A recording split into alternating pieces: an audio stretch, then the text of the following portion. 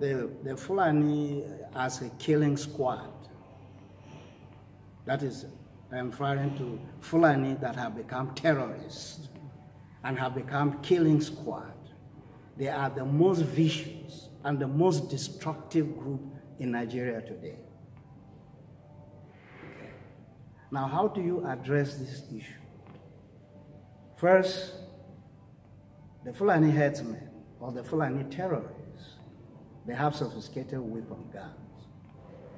And there's no way poor farmers who have no access to military hardware to fight these people, because they don't have guns and they don't have weapons to fight them. But the only person who has guns and weapons is the government.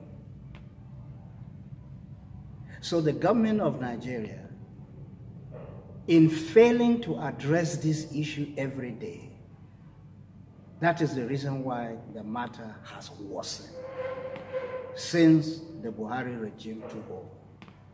It has worsened. Okay. So it is only the government of Nigeria that can handle the matter.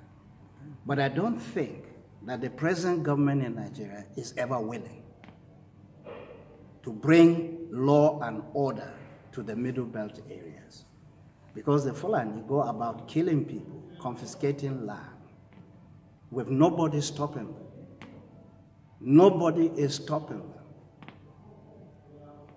The soldiers and the police that are sent to maintain law and order are very ineffective in maintaining law and order, because they don't have the equipments, the military hardware that the Fulani terrorists have.